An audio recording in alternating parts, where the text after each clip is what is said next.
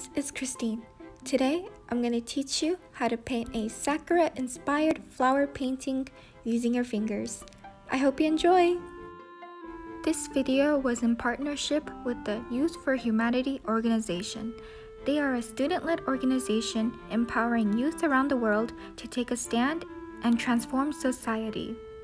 Through their organization, you will be able to get involved with a number of pressing issues and finding ways to resolve these problems.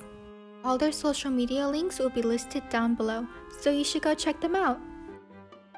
For this painting, you will need a canvas, paint.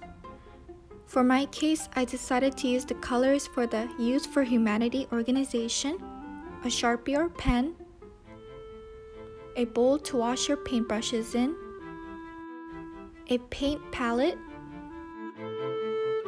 and a few paintbrushes. To start off, you want to squirt out all your paint onto your paint palette, and then getting your canvas, you want to start painting the branches of your tree. For my case, I just searched up a cherry blossom tree on Google Images and used one as a reference.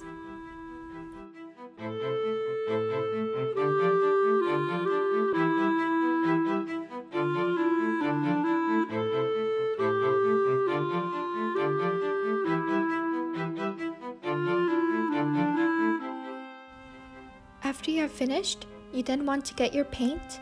For mine, I mixed the paint a little to get the desired color I wanted, and then using your finger, you want to dip it into the paint and slowly paint on your flowers.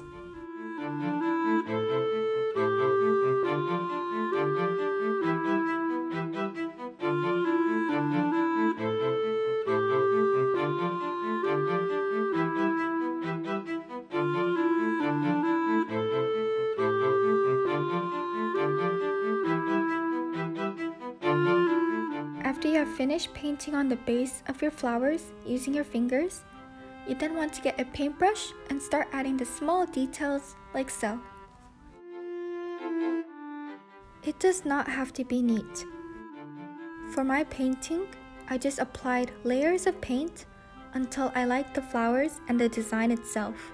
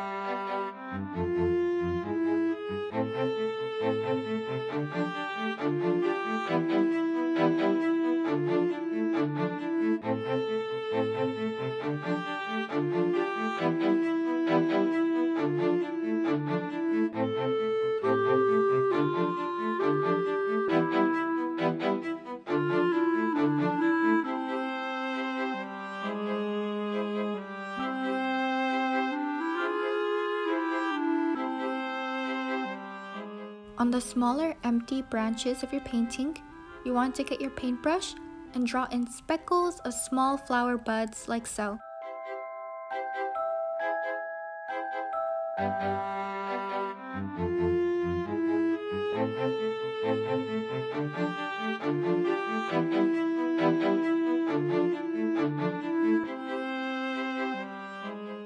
Then, after you have finished, using a pen or Sharpie, you want to write in any quote you want.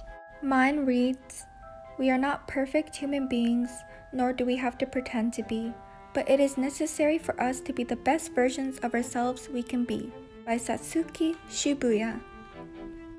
After that, you are finished! Thank you for watching, and I hope you enjoyed. See you next time!